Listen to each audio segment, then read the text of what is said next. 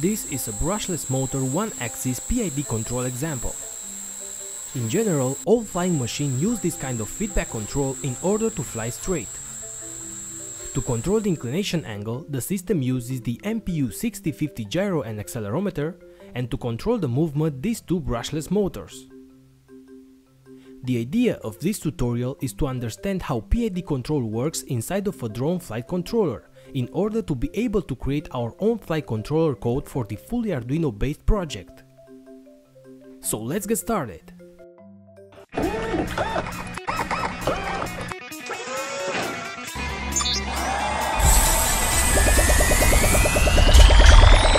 What's up my friends, welcome back!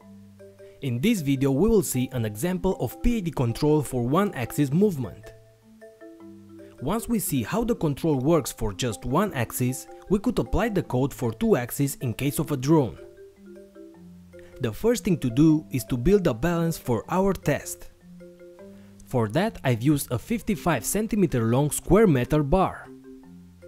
I've drilled a hole exactly in the middle. Then I've passed an 8 mm screw through the hole and through some bearings.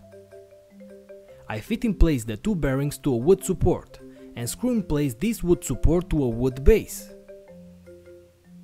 The only thing left is to make some holes in both ends of the metal bar. Through these holes I'll pass some zip ties and tighten in place 2 brushless motors. The motors are connected following this schematic. Solder the ESCs to each motor and make sure that the motors will spin in these directions. I've soldered together the supply wires of each ESCs and added a LiPo connector to the end. To supply the motors you could use a 3S LiPo battery or, as in my case, a PC power supply with 12 volts output, since I will be using the motors for a long time for multiple tests. Now the next step is to add the Arduino microcontroller and the MPU 6050 IMU board. Using a breadboard I make these connections from the Arduino to the module and connect ground and signal to the 2 ESCs. Now make sure that you place the IMU board as center as you can between the 2 motors. I've used a small balsa wood board and some double-sided tape to fit everything in place. Now the circuit is ready. The MPU 6050 I2C connection is done. The ESC signals are connected and the power supply is ready to go. The only thing left is to program the Arduino. Okay, so let's understand what PID control is. PID stands for Proportional, Integral and Derivative Control. In our case, we want to control the angle of the metal bar since we want the drone to fly straight, horizontal and without wobbling around. These brushless motors are very powerful and any small change of power will spin the metal bar to the left or to the right. We need a fast and accurate control of the angle.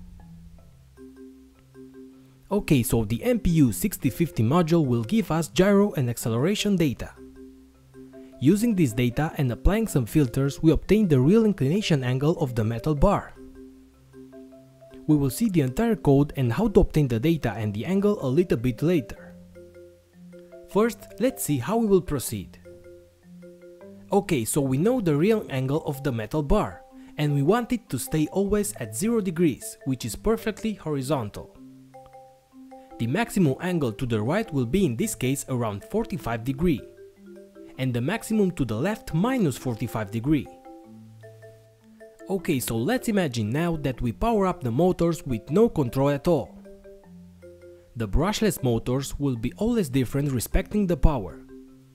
It's almost impossible to have the same output power for the same signal, since the motors are mechanical things and even a small difference will make a motor have more power than the other one. So even with the same speed signal, the metal bar will lean to the direction of the less powerful motor. In this case, the PID control will work in the following way. I think this is the most common representation of a PID control that you could find. As you can see, we have our process, that in this case will be the movement of the motors to keep the metal bar horizontal. After the process, we have our feedback to the system that in this case is the real angle that the IMU unit will give us. Now we first have to calculate the error of our control. This error is the difference between a desired value and the real value of the system. In our case, our desired value is 0 degree angle of the metal bar, and the real value is the data received from the IMU unit. So, the first thing to do is to create a variable and name it error. We will give the difference value between the real angle and 0 to this variable. Now we have our error value in each loop. The next step in the PID control is to use these three constants. These constants are Kp, Ki and Kd as for proportional constants, integrate constants and derivative constant. The total output of the PID control is the sum of these three parts: proportional, integrate and derivative. This is the full formula of the PID control. Okay, so let's start with the integrate and derivative constants equal to 0 and the proportional to 1. In this case, the output of the PID control will be the error itself. Now we know that we should apply a 1000 microseconds to 2000 microsecond signal to the ESC in order to spin the motors where 1000 is no spinning at all and 2000 is full throttle. These values may vary depending on your used ESC. Now let's imagine that we make the motor spin at low speed by applying a signal of 1200 microseconds, which is around 20% throttle, plus or minus the output of the PID control. I say plus or minus because to the right side we have positive values of the angle, and in the left side negative. So we have to sum the PID value to the right motor and subtract the PID output to the left motor in order to balance the power. We power up the system, and let's say that at the beginning the left motor will push a little bit harder, making the metal bar lean to the right. As the bar leans to the right, the PID value increases proportional to the angle. As bigger the angle gets, the right motor will spin faster each time and the left motor slower, since we sum the PID value to 1 and subtract it to the other. That will make the bar start leaning to the opposite side. And here, once again, following the same process, we will start leaning to the right side and so on. This will create an oscillating movement of the bar that will maybe stabilize after a long time. The oscillation is too slow with the proportional constant equal to 1, so after some tests I define it to 3 and this is the result. Seems pretty good for now. What we need now is to fast react at the speed of movement of the bar. In this case, it's not the angle that we will control, but the speed in degrees per second. So our code will also count the elapsed time of each loop, and by dividing the angle difference by this time we will get the speed. Now we have to multiply this speed by the derivative constant, which in this case won't be 0 anymore. I set the derivative constant too high and the system gets crazy. Set it too low and it won't affect. To cancel both effects, I'll make the PID output to be the sum of the proportional and derivative values. After some tests, I've set the derivative constant to 2, and the result was quite good. Now the system stabilized itself quite well, with a good response to the fast speed changes. Then what will the integral part add to the system? Well, for very small angles the proportional constant won't affect anymore, or the value will be very small, and if the metal bar is not moving, the derivative constant won't affect neither. So the bar could get stabilized but not perfect horizontal. For that we add the integrate constant that gets bigger and bigger as more time is elapsed. To show you how this works, I will keep the bar lean to the right and observe that each time the right motor spins faster and the left one slower. That's because each loop the integral value increases a little bit more. This will fine-tune our PID control when the angle is very small and the speed is almost 0. The integral constant usually is very low, in my case 0.048 was a good value. For our drone flight controller, you could even not use the integral constant and make the PID output just the sum of the proportional and derivative values. Now that I've explained you how each part of the PID control works, I made a bunch of tests and changing the values, and my best result was Kp equal to 3.44, Kd equal to 1.92 and Ki equal to 0.048. These PID constants will change depending of the shape, weight and size of the system, so when we will add the second axis, these values will definitely change. Okay, so let's now take a look at the code that I've used. You could download all the schematics, codes and example using the link below. Also check my webpage for more details of the tutorial. Okay, the first thing to do is to import the libraries and define our motors, the right and the left one.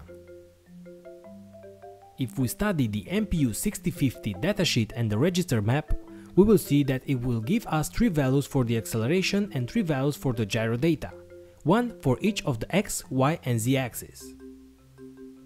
We will store those values in these constants. In order to obtain a good real angle, we will have to add a filter between the angle obtained with the gyro values and the one obtained with the accelerations. We can get the total angle using this formula, where we can obtain the gyro angle directly with the IMU values and the acceleration angle using the Euler formula, and finally applying the complementary filter. This is a real data graphic made with the MPU 6050 values. The yellow line is the real angle, and as you can see, it's way better having less errors than using just gyro or acceleration values. That's why we are using the complementary filter. Okay, now in the setup loop, we write the minimum values to the motors and add a delay of 7 seconds to give us time to connect the power supply to the motors. In the void loop, as we talked before, we measure the real elapsed time using the millis function. We will use this elapsed time to calculate the speed in the derivative part of the PID. Now we send the slave address to the IMU module, which is 0x68, and send the first direction of the acceleration data. Since each value for each axis is divided into 8-bit registers, we ask for 6 registers. Once we receive those 6 registers, we combine the high and low part of each in order to obtain the X, Y and Z accelerations. Now, in order to convert these values to Gs, we divide them by 16,384, since this is the values that the module gives us for 1G accelerations. Using this Euler formula, we obtain the acceleration angles. Now we ask for the gyro data and divide that value by 131 as the datasheet tells us in order to obtain degrees per second. If we multiply these values by the elapsed time and sum the value each loop, we obtain the inclination angle. Finally, we calculate the real total angle, applying the complementary filter between the gyro angle and the acceleration angles. Here we start the PID control. Remember that we will use just one angle because this is a one-axis test. In this case, I've used the y-axis, because in the way I've placed the IMU module, that is the parallel axis with the metal bar. First, we calculate the error as mentioned before. We create the proportional value of the PID control.